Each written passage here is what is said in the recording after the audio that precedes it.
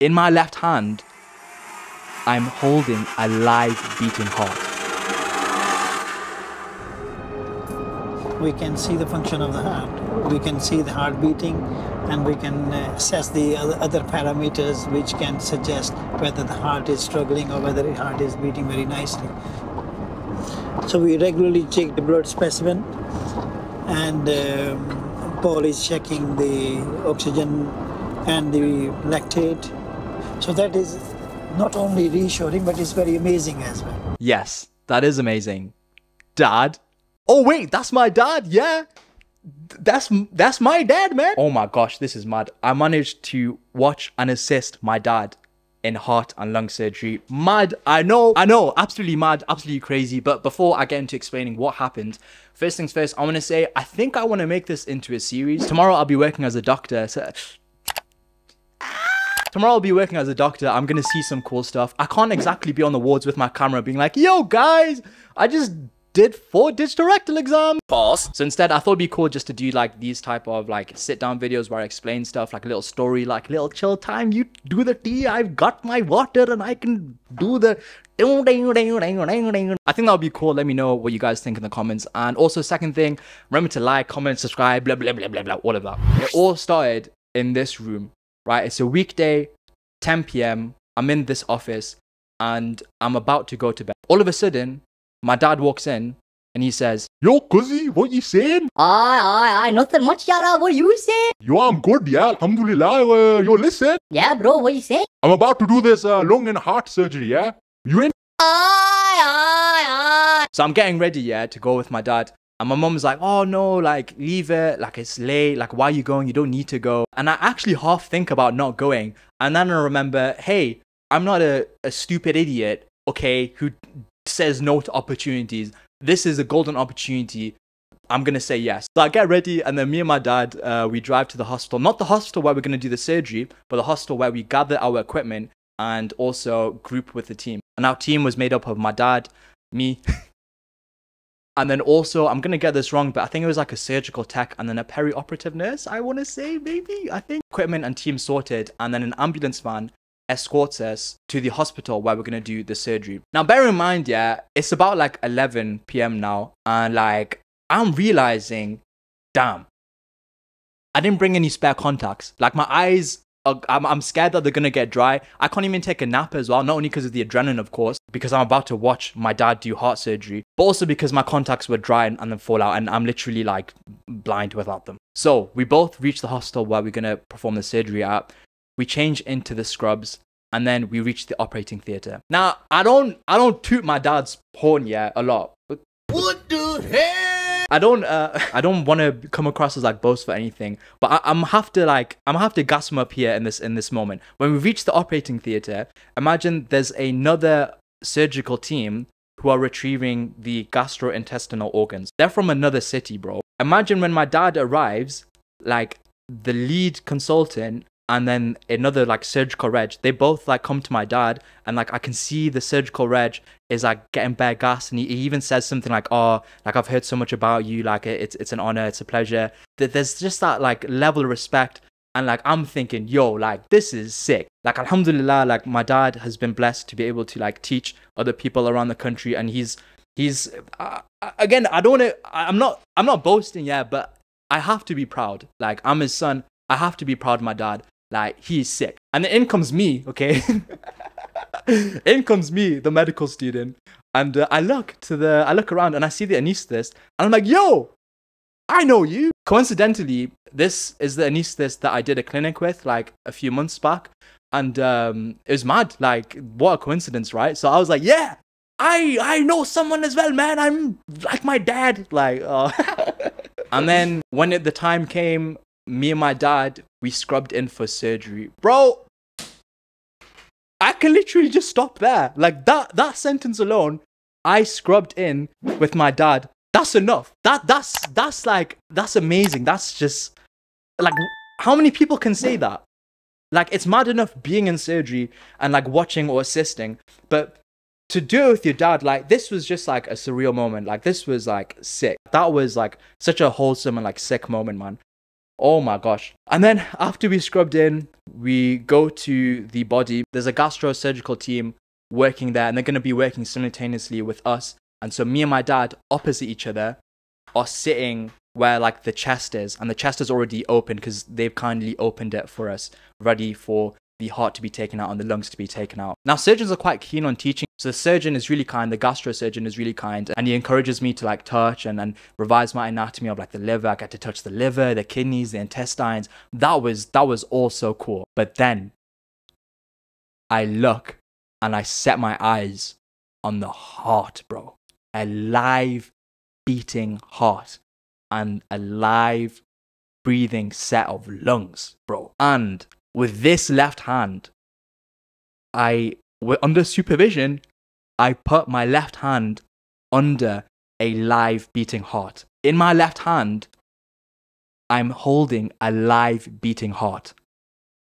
Do you know, like,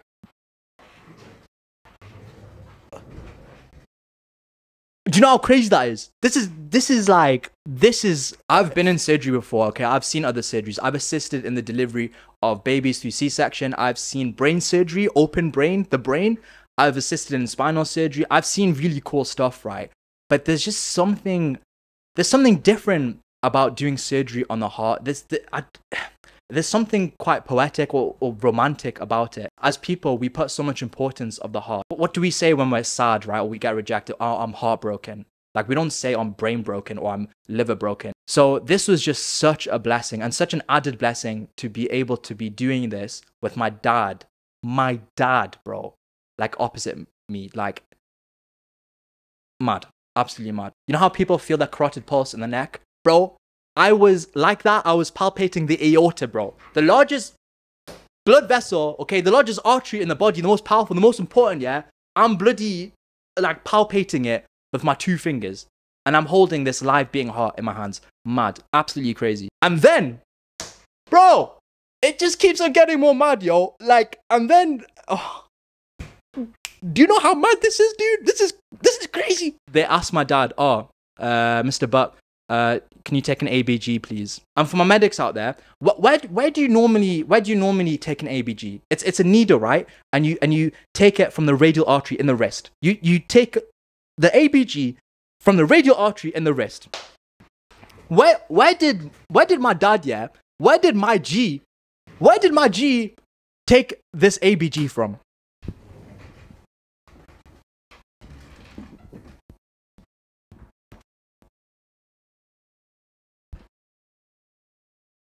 He took it from the pulmonary veins, bro. The pulmonary veins. He took an ABG. He stuck a needle to draw blood from the pulmonary veins. This is what he does best. Look out! I'm just in complete awe, yeah. And we've not even got to the maddest bit. This is madder than fiction, bro. This is so mad. I'm breaking my camera at the minute. This is how mad this is. He takes an ABG from both pulmonary veins, okay, to assess like the blood levels, okay, the acidity and like the oxygenation, all of that jazz. But he sticks a needle in the pulmonary veins, bro. Okay, and then do you know what happened later on in the operation? Do you know what happened? Guess who cut the guess who cut the aorta? Guess who cut the aorta to separate the heart from this donor? Guess who cut the aorta? The big bad boy artery thing, yeah? Guess who cut the aorta, yeah? Me! I did it! I did it under supervision, and it was all safe and everything, and I did it! I did it! Me! I did it! Oh my gosh, bro, I'm sorry for being like annoyingly loud probably, but like you know, I never really understood before this day, why would people want to become surgeons? It's so competitive. It's so hard. You have to dedicate years. Like, the training pathway is like mad, like so many years dedicated, and the work-life balance is terrible. Why not become a GP or something in 3 days? Bro, this was the day I understood. The adrenaline, the beauty, the absolutely incredibleness, that's not even a word. Imagine being able to do that, do the stuff that I'm explaining, like day in and day out. Like, what an honor and privilege that is. Like, So I understood. I understood from this day why people want to become surgeons. Now, I can't remember all the steps to a lung retrieval, so I'm going to get my dad to explain it at the end of this video. So stick around for that, okay? But, you know, after making incisions and clamping certain veins and, you know, doing this and doing that, the heart was taken out, and then we took the lungs out then after that. And the lungs were bagged in like fluid and ice, and they were bagged several times basically. And after being bagged several times, they were put into this container, I think that was full of ice, and those set of lungs would then be escorted to the hospital in which the lungs would be implanted in the recipient. Now, and I asked my dad a few days after the operation happened, like, oh, was it successful? Was the implantation successful? And imagine someone is walking around here out there, okay? Someone is walking around out there with a new pair of breathing, healthy lungs that I helped to retrieve. Like, alhamdulillah, like, I don't, like, it, I'm getting goosebumps, bro. Like, this is crazy. The camera's not gonna focus, but I've got goosebumps even to this day. And after we finished the surgery, we got escorted back to the hospital back home by the ambulance van. And yeah, it was quite late at night. I can't remember, like maybe 2 a.m. or 3 a.m. when we got back home. But bro, it was an absolutely amazing and mad experience. The lessons that I took from this is that there's certain things that money can't buy. Like this experience right here, it doesn't matter how much money you have, you can't buy this experience. This experience is earned through years and years of dedication and hard work and training and experience. And you know, I was blessed enough to do that as a medical student. And you too, as a medical student, if you have the contact, you'll be able to have the opportunity to do stuff like this and assist and watch in these types of surgeries. But it's such an honor and privilege. And I think it's easy to forget that nowadays, understandably, because there's a lot that needs to be improved in terms of working conditions and pay. But you're making such a huge direct impact on the people around you, on human lives, bro. Like, these are neighbors. This is someone's uncle. This is someone's auntie. This is someone's mother, someone's father, someone's child. Yeah, that's what I took from this. Like, it's such a blessing, such an honor, such a privilege to be in this position, to be able to do stuff like this, to have such a massive direct impact on someone's life. Dude, listen, like, this wasn't just probably the highlight of my medical school. And this is funny because this happened in my last year, right? And in my last week, pretty much, of medical school. Not only just my last year, but my last week of medical school, this happened. This was probably one of the highlights of my life. Be able to assist in a lung retrieval with my dad. I won't be able to do that again, really, realistically. Like, he's gonna retire, hopefully, inshallah, so we get that money. He's gonna retire in a few years.